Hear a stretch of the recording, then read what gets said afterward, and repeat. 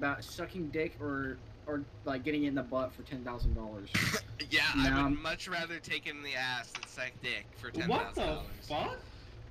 Pride. So, if you're sucking dick, right? Like, you have to like make the dude come or whatever. You're putting that nasty ass shit in your mouth.